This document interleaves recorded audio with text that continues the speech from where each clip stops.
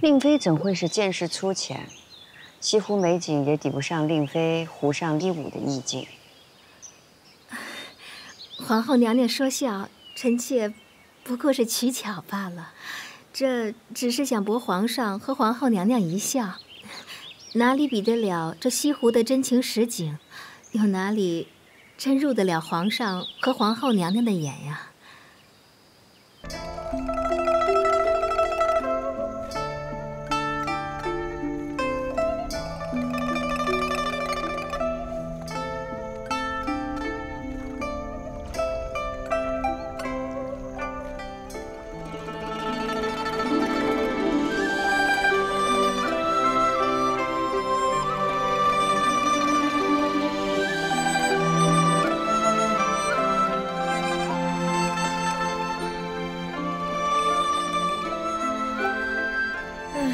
今儿晚上可真够乏味的，除了歌就是舞的。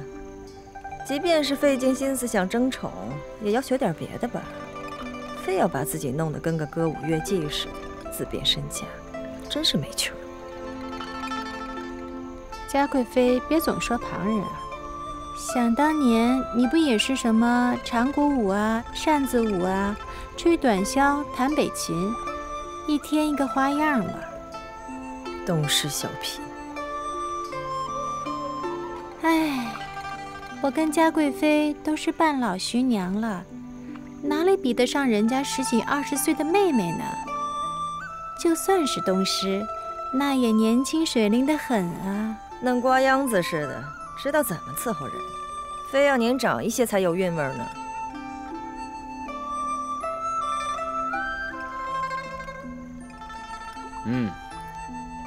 极好，这果然是匠心独运，如入画中啊！这令嫔啊，也算是有进意了，已不再是当日只认得燕窝细粉，连白瓷和甜白釉都不分的女子了。皇后娘娘，您看令嫔今夜如此做作，您觉得如何呀？做作能得了皇上的喜欢，怕也不易。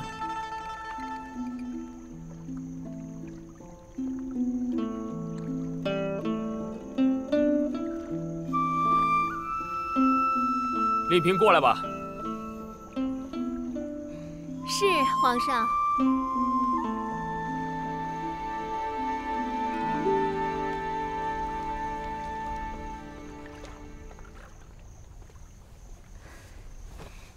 臣妾知道，皇后娘娘素爱绿梅，原想寻些绿梅来进献，但是绿梅难寻，虽是红梅，还请皇后娘娘笑纳。 这些个日子不见，没想到你在忙这些。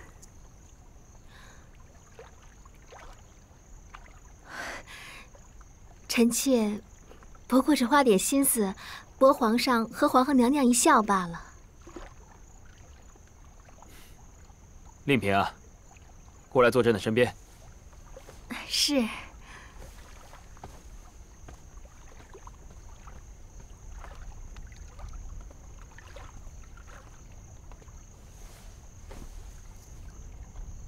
这梅嫔和庆贵人弹琴唱曲，你却能借着西湖景色一舞，实属不易啊！谢皇上夸奖。皇后深爱梅花，今日一舞，想必也合皇后的心意吧？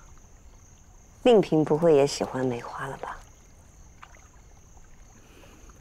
臣妾喜欢凌霄花，少年时最爱，现在也不曾改。朕与皇后也都喜欢。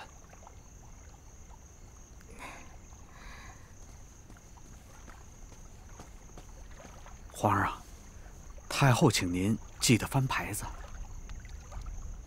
皇娘要朕雨露均沾，不忘旧爱，朕都记得。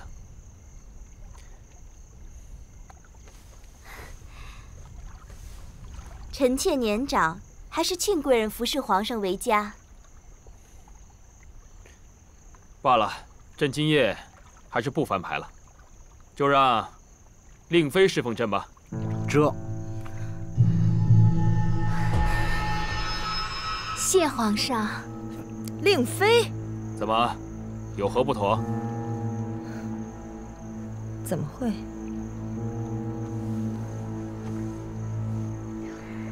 令妃今日湖上起舞，劳心劳力，时候也不早了。还请皇上和令妃早些歇息，臣妾告退。好，你们都退下吧。臣妾告退。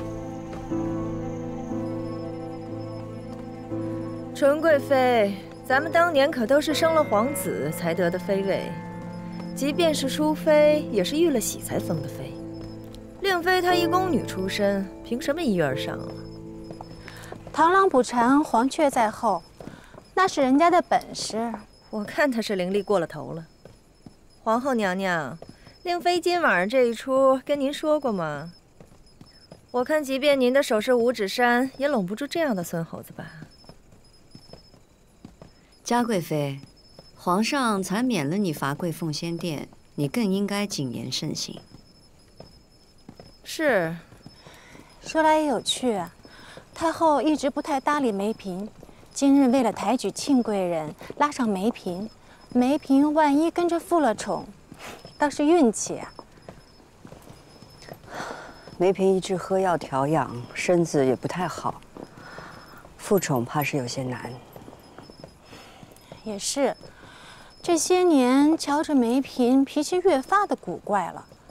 臣妾还记得孝贤皇后离世那晚，梅嫔就是很奇怪，言辞尖酸不说，臣妾仿佛听到有人落水的声音，梅嫔也不愿去查看，否则或许能救了孝贤皇后上来。有这等子事儿，你和于妃怎么没提起过？那日孝贤皇后落水崩逝，咱们都乱了方寸，谁还顾得了这些呀？今日若不是梅嫔跟庆贵人一同出现在水上，臣妾早就忘了这茬事儿了。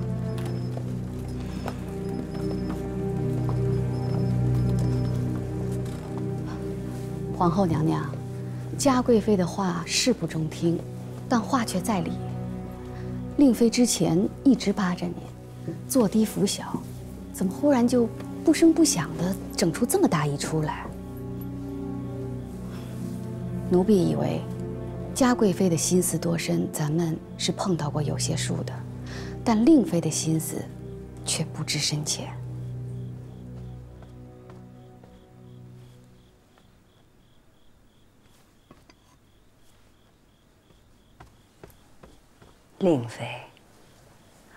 令妃讨好本宫，无疑是想得了皇上的恩宠。如今已经得了皇上的喜爱了，就不必在本宫面前虚与委蛇了。但也不能不对令妃留心。